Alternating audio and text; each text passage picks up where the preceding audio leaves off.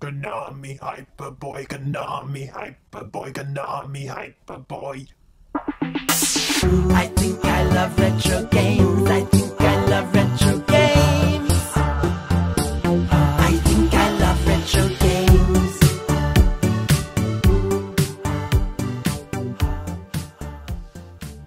Oh, hello. It's me. It's Jason from Retrogames, and I am here today to talk about something strange, and that is the Konami Hyperboy. Konami, Hyperboy. Konami, famous for, of course, track and field, but they also are famous for Castlevania and hundreds of thousands of other things. But they also made some hardware, and that is what we're looking at today, the Hyperboy. Konami, Hyperboy. Now, it looks like the most glamorous tabletop you've ever seen. I mean, it looks like a beast, doesn't it? I mean, it's all got smooth edges, looks a bit space age. Let's have a look. Let's open the box and give you a show. Oh, we've got Polly in a box. Polly in a box. What's in the box? What's in the box? With a lid. Oh, we've got the manual. Lovely manual. I'll put that there. And let's pull this out. This is the Hyperboy. Konami, Hyperboy. Which is a brilliant name, isn't it? It's a brilliant name for something. The Hyperboy. Konami, The reason for that Hyperboy is because it's for the Game Boy. It's related to the Game Boy. I just happen to have a Game Boy here, so we can get it working. Let me just check the battery situation. Oh, we've got a battery cover on the back. 2D batteries. It might just be a few minutes. Launched in 1969 as a jukebox repair company, it wasn't until 1981 that Konami took the gaming world by storm with their legendary Scramble and Frogger coin-op games.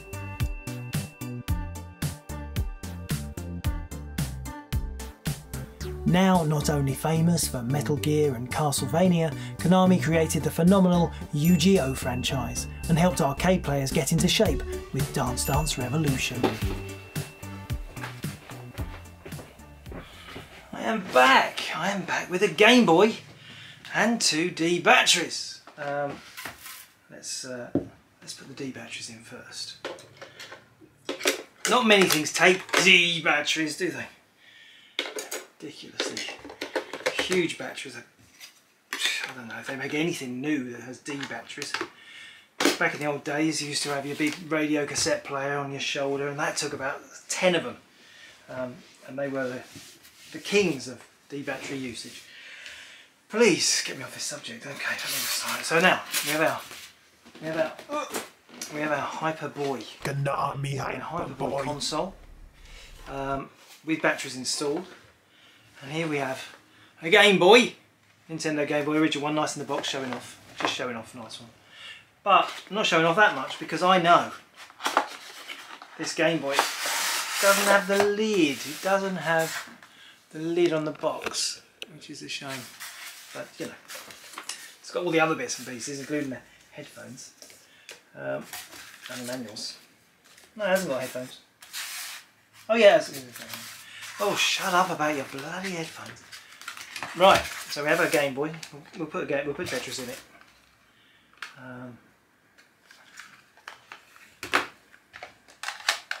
Everyone doesn't know this is a Game Boy. It was released in 1988, and it was Nintendo's answer to nothing, because it was the first successful cartridge-based handheld, really. We will cover the Microvision, which was the king back in the late 1970s of LCD gaming. But you can't, it really does pale into absolute insignificance compared to the Game Boy.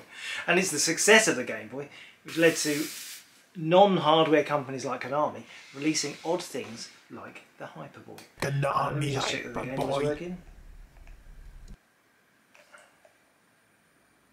It is working. I'm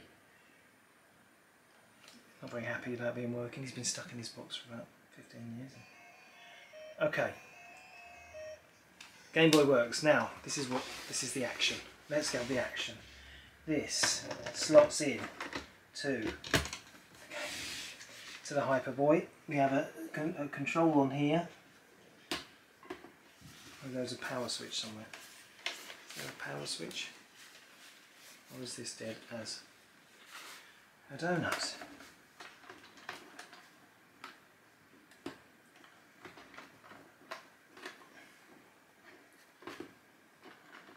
Let me turn it on and see what happens. It's meant to light up. Where is the lights? Oh, hang on. I found it. It's on the side. Listen to that. Super loud.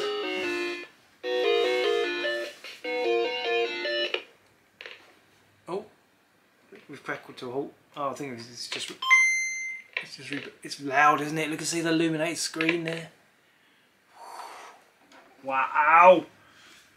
We turned our very cool handheld game into a huge, heavy, massive tabletop game, and now we can play tabletop.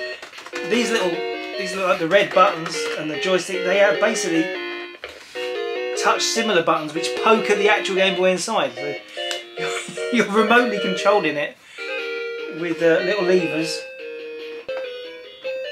And you remember this comes from a time when there was no Super Game Boy. You couldn't play a Game Boy on the big screen, and you didn't have any light, so you couldn't play it in the dark.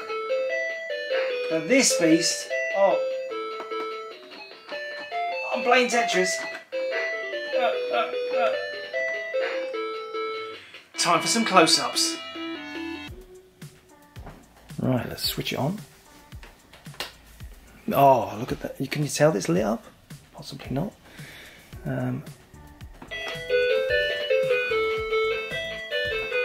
Let me turn the lights off.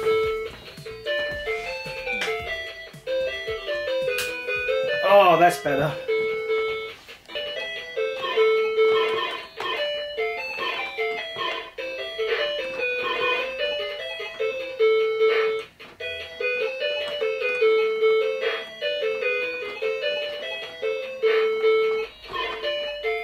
I think I'm proving here that I can't play Tetris. Everyone can play Tetris. Not me. Well, not on a tabletop game, pretending to be a handheld. Oh, come on, just die. Just die. Oh, yeah! I died. Wow, that's loud. And there, everybody, is the Konami Hyperboy. One hell of a beast. It's really hard to find. I think it's one of those novel, crazy retro gaming devices which is the reason we all collect this stuff. Until next time, Retro Gamers!